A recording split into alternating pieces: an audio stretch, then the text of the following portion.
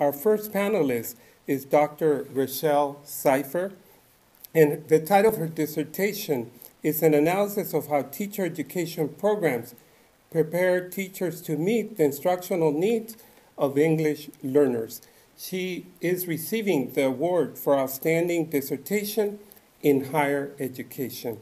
Let's welcome her.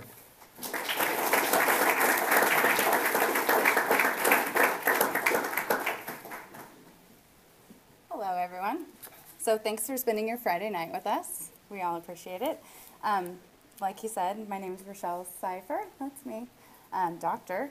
And I did my dissertation on English learners and teacher preparation, which was super exciting. I worked for the Center for Teacher Quality for over a decade, so I was used to doing teacher preparation, but not looking at it how I did here. So I'm really excited to share my results.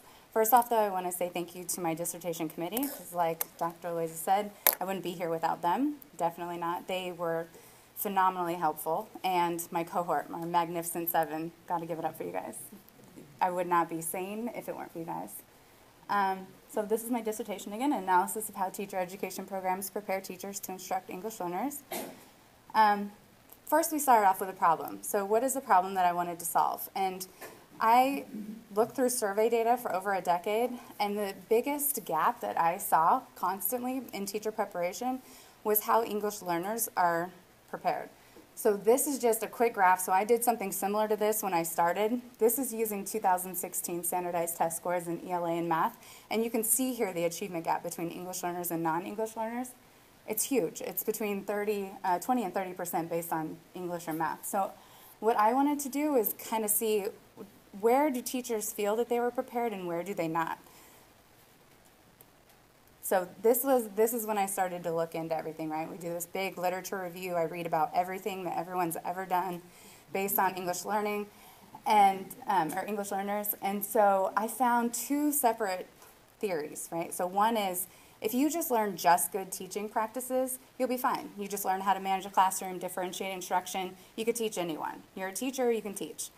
Another theory that I saw, though, was you need to learn basic, like specific specific instruction. So I need to know how to work with my English learners. I need to know how to increase their academic language. I need to know how to build on them. I need varied assessments to make sure that they're learning what I'm teaching. And this is where I went back and forth. I'm like, okay, so what is it? Is it just good teaching practices, or do you really need to learn specific strategies, right? So this is, kind of went there, and then I went out to overall feel prepared to teach English learners. So let me tell you a little bit about the surveys that I had. So I worked for the Center for Teacher Quality for all 23 CSUs. At the end of your teaching credential program, you're given a survey. It's called an exit survey. And you take it and you say, how well prepared do I feel that the university taught me to teach this, classroom management, differentiated instruction.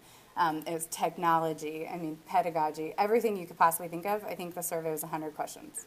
Really long survey.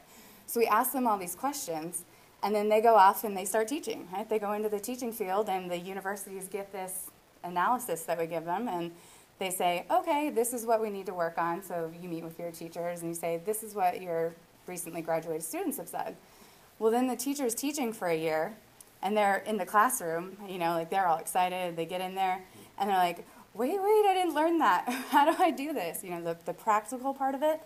So we found them and asked them to answer these questions again 1 year later. So you've taught now, you're here. How do you feel your university prepared you? Do you still feel the same? Do you feel less prepared? Do you feel more prepared now that you've been in the classroom for a year?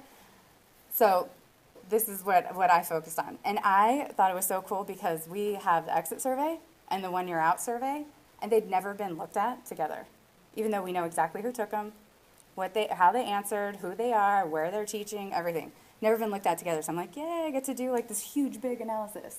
I'm a data geek. So, let's go back.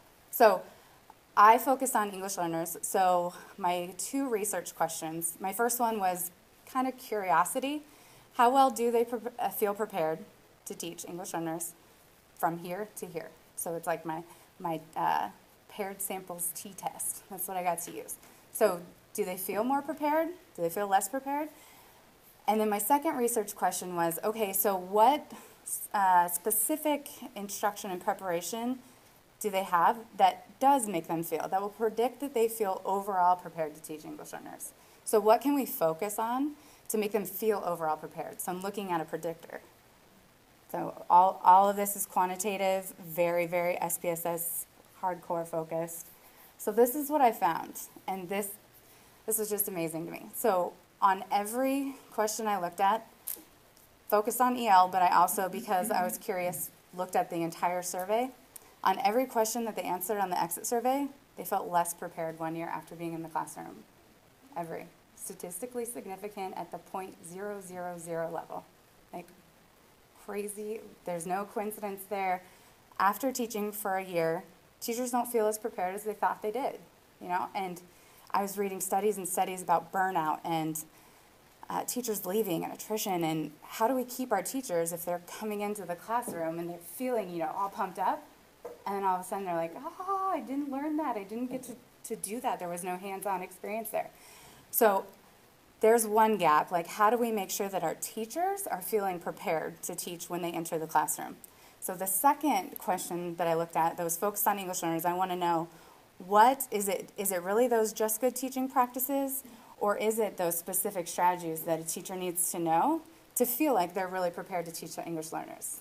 I didn't say it in the beginning, but in California, 1 in 4 students are English learners. That's huge, right? And that achievement gap, that's every classroom teacher is going to have an English learner in their class at some point. So they need to know these. Okay. So I did 2 regression analysis. I did a binary logistic regression, which is really cool, just making dichotomous variables. Were they prepared? Were they not prepared?